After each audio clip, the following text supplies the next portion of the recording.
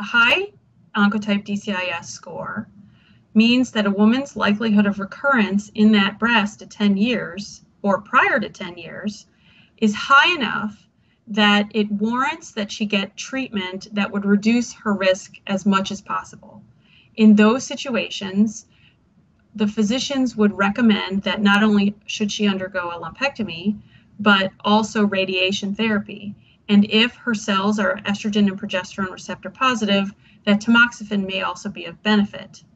Although the score was not intended to predict benefit from mastectomy, there are some women who make decisions about whether or not she wants a mastectomy based on the score. Meaning, if the score is high enough and the risk for recurrence is high enough, a woman may decide she'd rather have mastectomy, which is the most likely way she can reduce her own risk for in-breast recurrence at 10 years.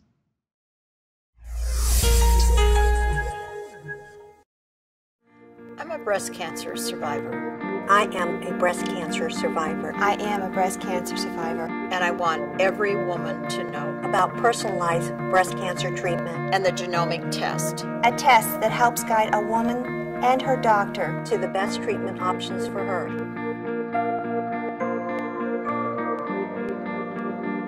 Pass it on.